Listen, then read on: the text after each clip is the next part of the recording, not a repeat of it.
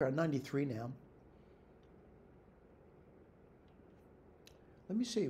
Did I skip something? Let me just take a look. Yeah, I skipped something. So we just did 91. Now we'll go to 92.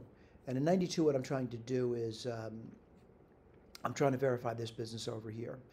And I'm going to leave the definitions I have before, with the exception I'm going to change my integration now. So let's do this over here. Integrate. Integrate. It's still f of x. I'm going from 2 to 3.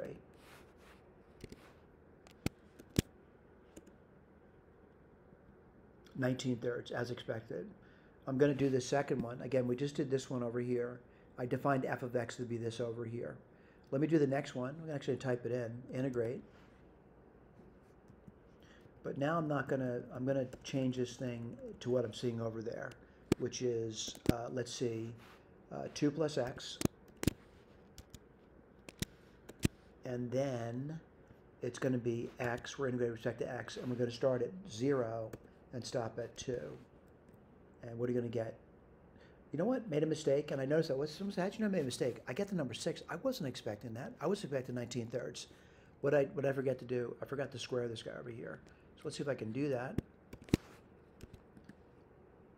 I made another mistake. And I see it now. Again, how do I know I made a mistake? It's supposed to be 19/3. What's a mistake? I'm not stopping at 2. I'm stopping at 1.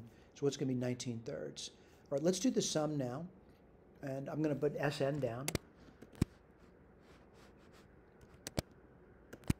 Sn is the sum. And you may wonder what I'm typing in. I'm typing in this thing over here, which is 1 over n times, let's see, 2 plus I divided by n. That's going to be squared. And the counter's I. And we're starting at 1, and we're stopping at n. We're going to do now limit of that Sn function now as n goes to infinity. What am I expecting to see? 19/3. I'm seeing 19/3 as advertised. Again, we worked through that. It's a tough problem to get through, and it's a struggle thing. It's something you want to struggle to see if you can do that yourself. Thank you.